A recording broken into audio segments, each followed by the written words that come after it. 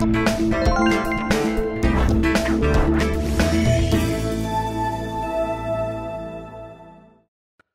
all might have had some sort of pharyngitis or throat infection once in your lifetime.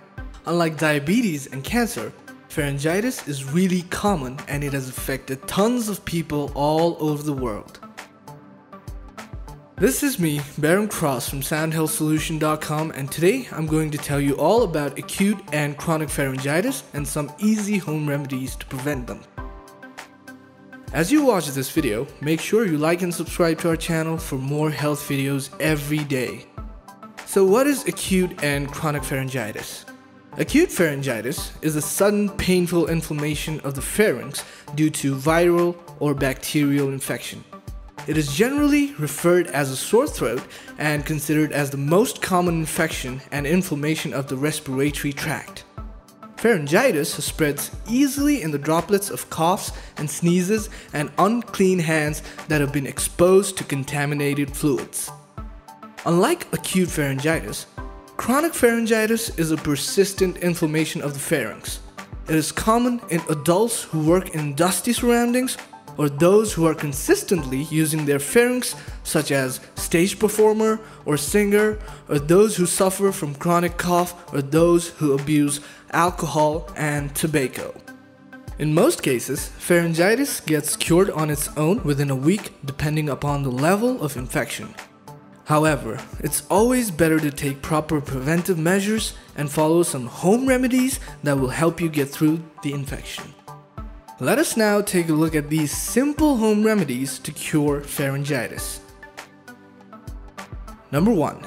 Gargling with warm salt water is an effective way to treat sore throat, as salt is a natural bacteria killer. Number 2. Honey has antibacterial and anti-inflammatory properties that has been proven to treat pharyngitis and other upper respiratory infections. You can consume honey with warm water or apple cider vinegar for better results. Licorice root has been used in alternative medicines for thousands of years to treat sore throats. It is known to have immune stimulant properties.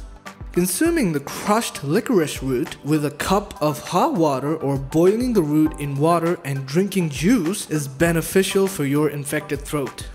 Another home remedy for sore throats is slippery elm, which contains mucilage, a substance that forms a slick gel when it comes in contact with water.